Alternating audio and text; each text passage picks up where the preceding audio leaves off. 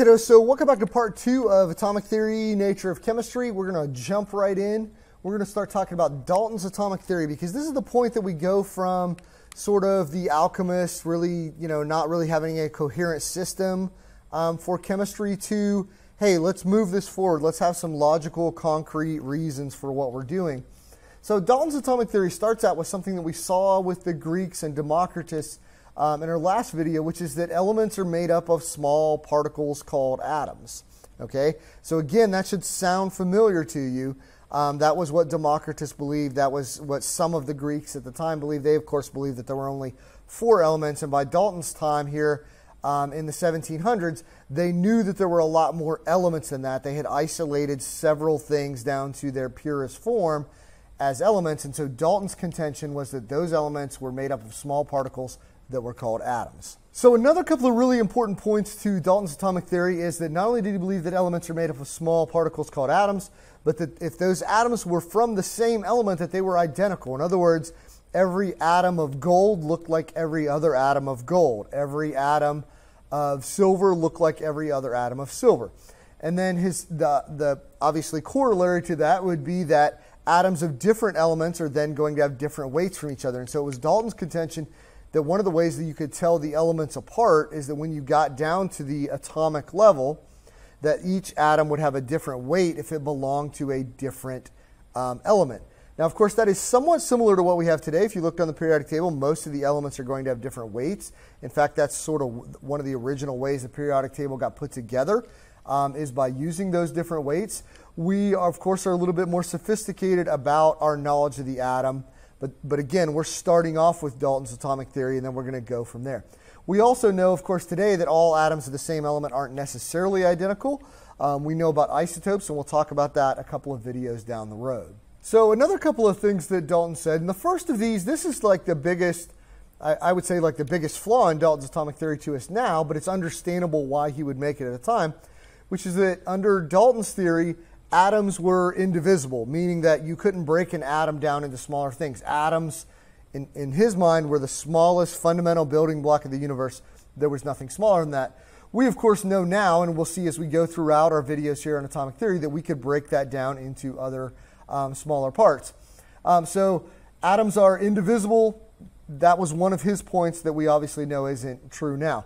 What really sort of sets Dalton's theory apart and really like takes what the Greeks had and goes a little bit further into really important territory for us that will lay the foundations for chemistry for time to come, is that Dalton comes up with the idea that atoms combine with each other, and that's what forms compounds. That's what forms essentially every other species of chemical, and that they not only did they combine, but they combined in very fixed types and numbers. And so what does that mean? Well, I mean, we would state that today as the law of definite proportions. And that would essentially state that, hey, every water molecule has hydrogen and oxygen in it, and that those hydrogen and oxygen are always in a ratio of 2 atoms of hydrogen to 1 atom of oxygen. Now, of course, back in Dalton's day, they didn't know that. They would have stated that more in a weight percentage or a weight ratio than they would have that. But regardless, that idea of the law of definite proportions is really, really super important and fundamental to us going forward into what chemistry actually is. And so if we look at Dalton's atom, I mean, essentially Dalton's atom is what we would term as like the billiard ball model. It's a solid object, so this is a gold atom, say, and it's a solid object. We can't break it apart. It doesn't break down into anything smaller. There's nothing inside of it. It just is. That's the most fundamental thing. And that actually serves us really well. There are a lot of times throughout the rest of your education in science that you're going to treat atoms that way, as though they were these small, hard spheres that collided with each other and bounced off of each other and sometimes stuck together. That idea of the atom, still, that model of the atom still has power for us. It still has a lot of explanatory power for us and works for us in a lot of ways. And I want to digress just a little bit. As we're talking about atomic theory here, what's important to remember is that what we're doing is we're building up to the modern model of the atom. And models are one of these things that are really super important in science, because a model this is how we describe the phenomenon that we're observing. So we're taking measurements, we're doing observations, and then we come up with a model that explains why we believe that happens. Those models can be altered. That's what science is all about, is about taking a model and refining it, changing it, in a few cases completely throwing it out and trying something different. And so as we go through our models of atomic theory here, you're going to see that it's constantly changing, and it may change in the future.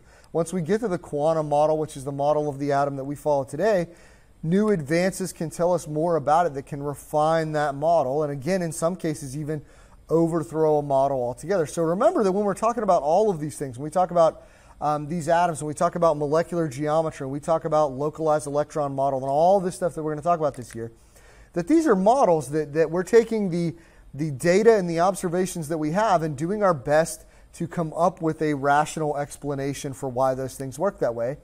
And we continue to collect data, and sometimes those things change. So that's how models work. Make sure that you always understand that everything that we're talking about here is a model. So our next model that we're going to jump to comes from a guy named Thomson. Thomson does this experiment called the cathode ray tube experiment. Really fundamental experiment. You need to know what the experiment is, so it certainly won't hurt to jump outside of the video at some points and do a little extra research. And this is in 1897. So remember, Dalton's back in the 1700s. So 100 years past, you're like, nothing happened. Well, lots of stuff has happened for chemistry, but for atomic theory, they didn't really have the instrumentation to do anything until they got to the advent of electricity. And so that really is what's going to sort of help everything along in terms of determining things about atomic theory. So Thomson's cathode ray tube experiment, he's firing a beam here in this device called a cathode ray. Cathode ray tube, you guys sort of know what that is, back like an old style TV. The really big TVs, not the flat screens, those are all worked under the principle of a cathode ray tube, where you've got a beam fired off on one side, and you've got essentially a phosphorant, I believe, glass plate there, and it's going to light it up in different ways, and that's what's going to project the image onto the screen. So in Thomson's experiment, he's firing the cathode ray, and it's going from one end down to the other end. And so essentially there's a positive charge pulling it on one end, negative on the other. So the beam is flying through here. And what Thomson notices, if he puts a magnetic poles on the other sides here, positive charge, negative charge, so positively charged plate on this side, negatively charged plate on this side, that what happens is this beam that he's firing bends. It doesn't keep going straight, which seems pretty weird because like this is matter going on here and he's just got like these poles here. So why is it changing its course? Why is it changing its direction? Well, Thomson's obvious conclusion here is that it must be negatively charged because I've got a negative charge here, I've got a positive charge up here. It's going towards the positive charge and away from the negative charge. We all know that like charges repel each other and opposite charges attract. And so Thomson notices this deflection of his beam, and he does a bunch of experiments then, and what he discovers is that there's a charge to mass ratio that he gets out of this. And so essentially what this boils down to is Thomson discovers the existence of something called the electron. So why is this so important? Well, because this experiment is the first time that they had some real proof that atoms were not indivisible, that you could break them down into something that was smaller than an atom. The smallest atom is a hydrogen, and the beam here, they were discovering the particles there were much smaller than a hydrogen, and so that meant that you could break an atom down into something smaller, and that something smaller was the electron. Also, obviously from the experiment itself, they knew that that particle was negatively charged, which leads to a whole bunch of other interesting things because they knew that atoms are electrically neutral. And so if there's a negatively charged particle that they're going to dub the electron, then that must also mean that there's positive charge there somehow as well.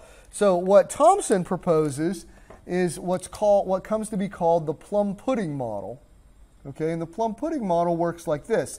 Instead of it being a billiard ball, like a solid mass, Thomson proposed that most of the atom was like just this big block of positive charge, and then that there were these negatively charged electrons sort of just around embedded in it.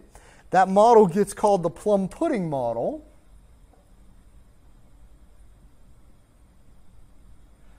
It gets called the Plum pudding model because essentially it was saying it was like a pudding, an English pudding with a bunch of pieces of plum in it. That doesn't really make a whole lot of sense to us nowadays, and certainly probably as Americans also, because we don't eat a whole lot of plum pudding. So I like to think of it as the chocolate chip cookie model, where the model is that there's a cookie base, positive charge, and then there are a bunch of chocolate chips, electrons, embedded within that. So there's a solid mass of positive charge with some like little sprinklings in there, little chips in there of negative charged electrons.